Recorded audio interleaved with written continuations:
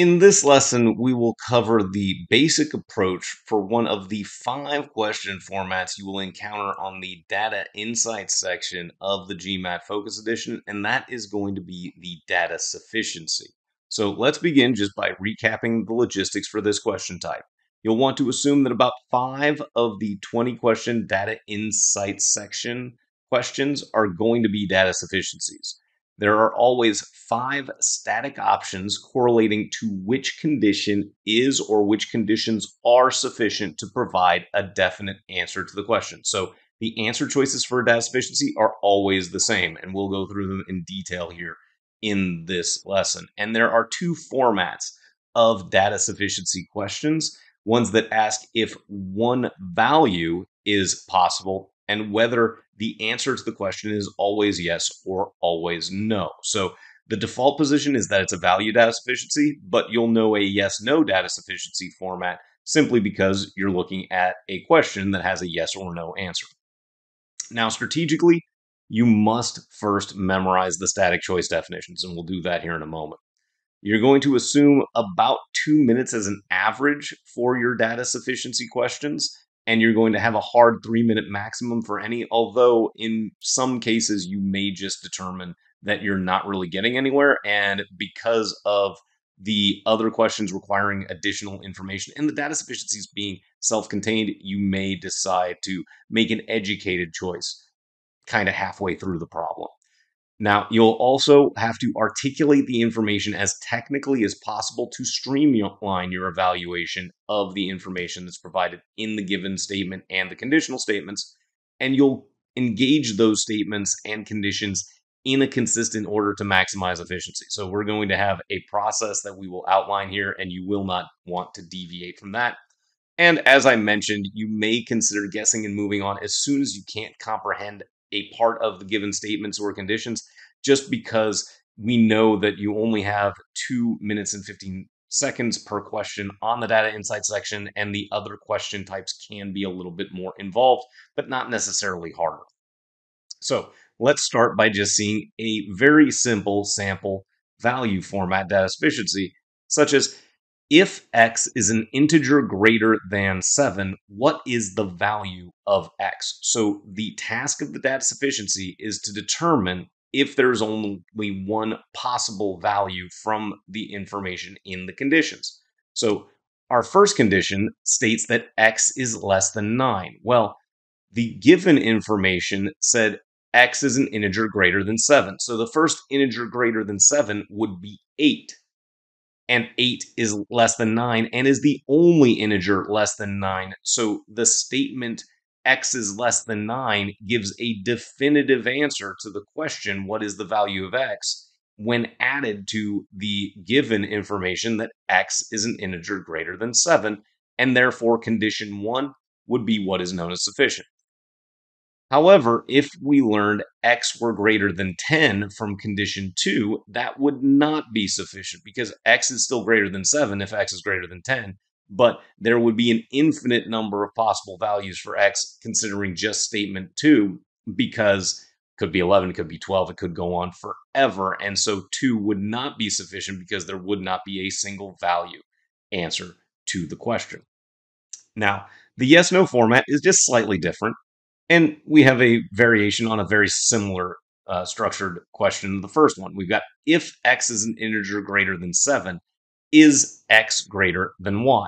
So again, we know that x cannot be a fraction or a decimal. It is greater than 7, and we need to compare it to y. So if condition 1 were to state that y were less than 5, well, then this is sufficient because x being greater than 7 and y being less than 5, which itself is less than 7, would definitively answer the question, x is always greater than y, so condition 1 alone would be sufficient. Now, if we learn, however, that x were equal to 10, well, that just gives more information about x, but does not provide any corresponding information to relate that value for x of 10 to whatever y might be. So therefore, the answer could be yes or no, because if x were 10 and y were 20, the answer to the question, is x greater than y, would be no. But if x were 10 and y were 4, then the answer would be yes. And because each answer, yes and no, is possible, this statement 2 is not sufficient. So the data sufficiency choices that tie to this idea of sufficiency can be memorized using the mnemonic device 1 to 10, where 10 is spelled out. So this directly correlates to the sufficiency of the statements either independently or in combination. So choice A correlates to the 1 in 1 to 10, and that indicates that statement 1, the first conditional statement, is sufficient to answer the question either what the value is or whether it's always yes or no, but 2 alone was not sufficient. Choice B means the reverse, that 2 alone was sufficient to determine a single value or a single answer of yes or no, but 1 alone was not. Choice C indicates that together, so the T in 1 to 10, the statements are sufficient, but neither of them alone was sufficient.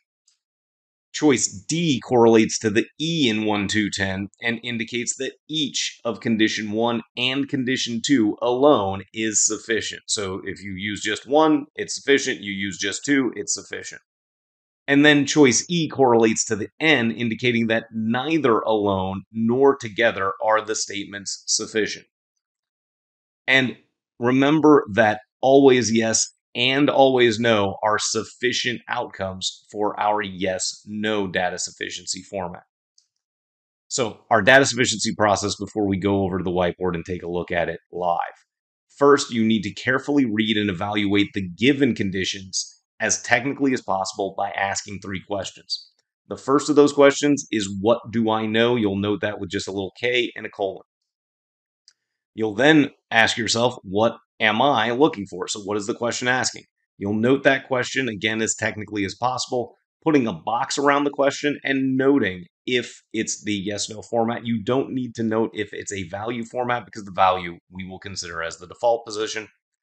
And then the third question is, what do I need to find what I am looking for? And you'll note that with a little N and a colon. Then step 2 is to carefully read and evaluate statement 1 on its own alone as technically as possible. And if statement 1 alone is sufficient, the only viable choices remaining are A and D.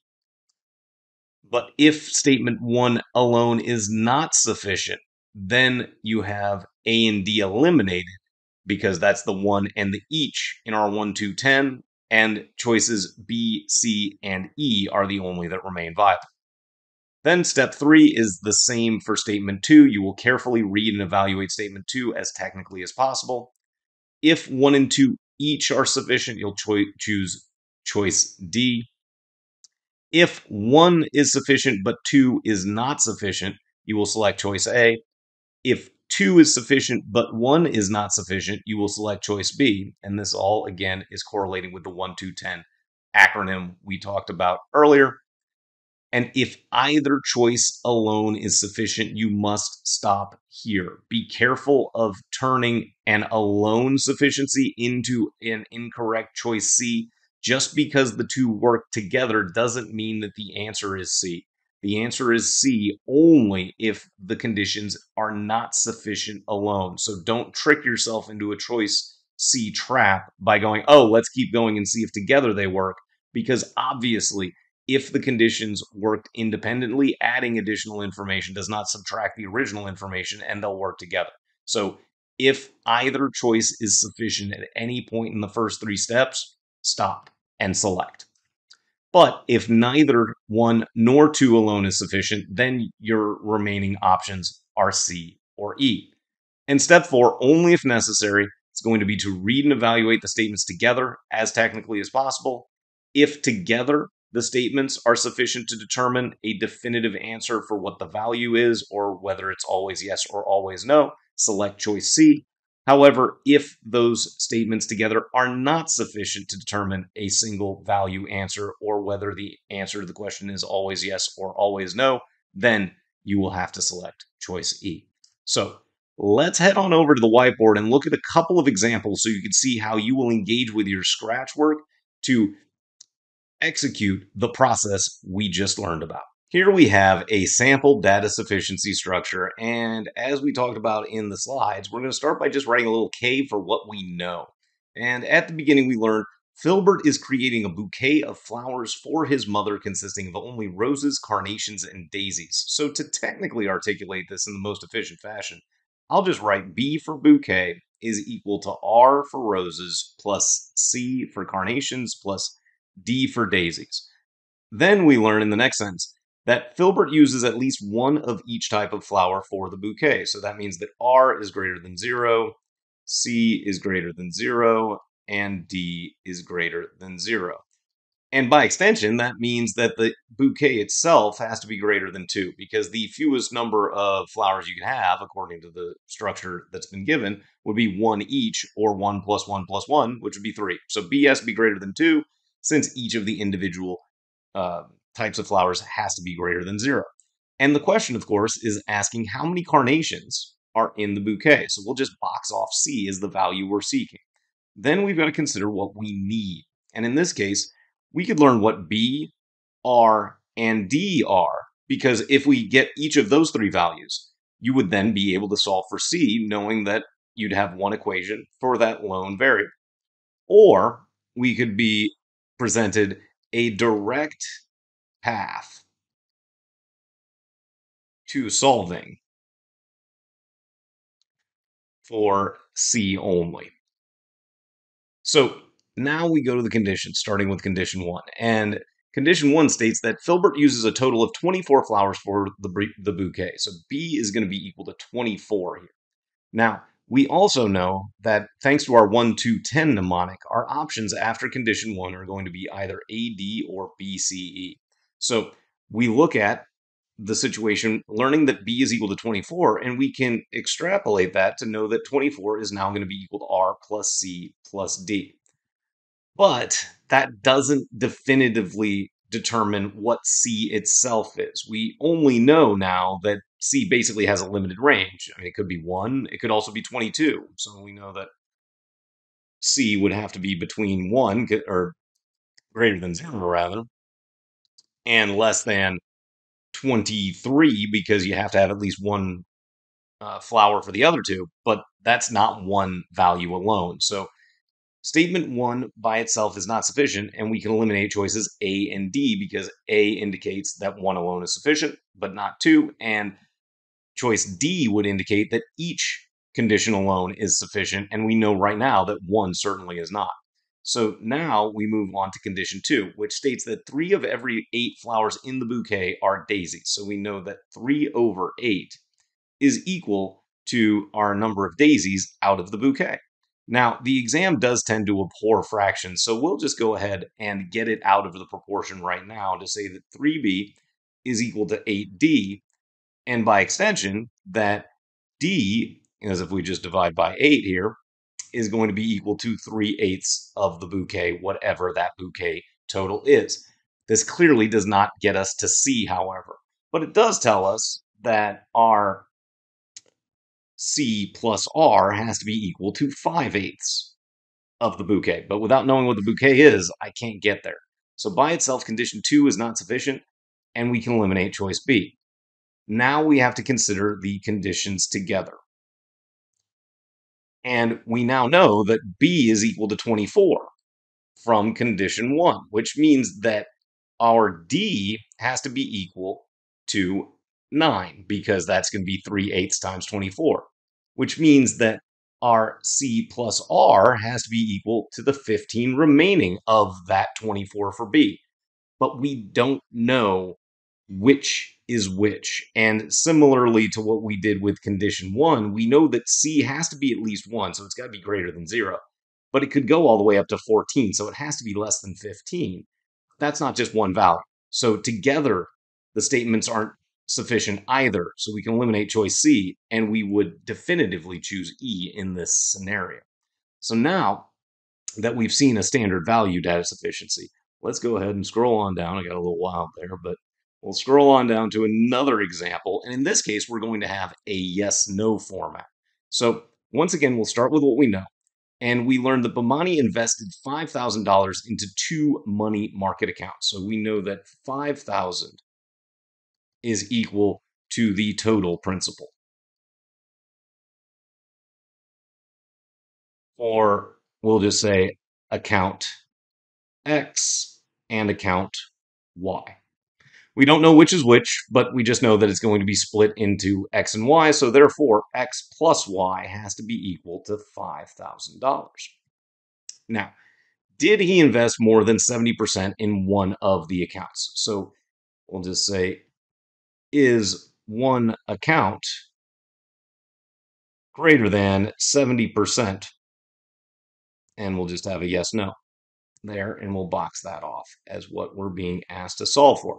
So what we need is to determine, is X or Y greater than 3,500, because that's going to be 70% of 5,000.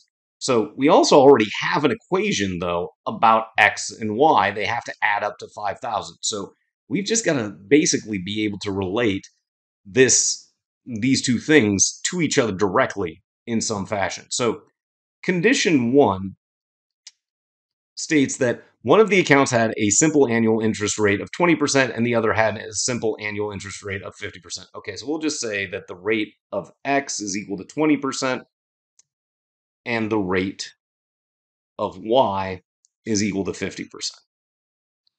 Well, based solely on that, I don't know the distribution, though. So this isn't going to be sufficient. Our options will once again be B, C, or E, because A and D require condition 1 to be sufficient on its own.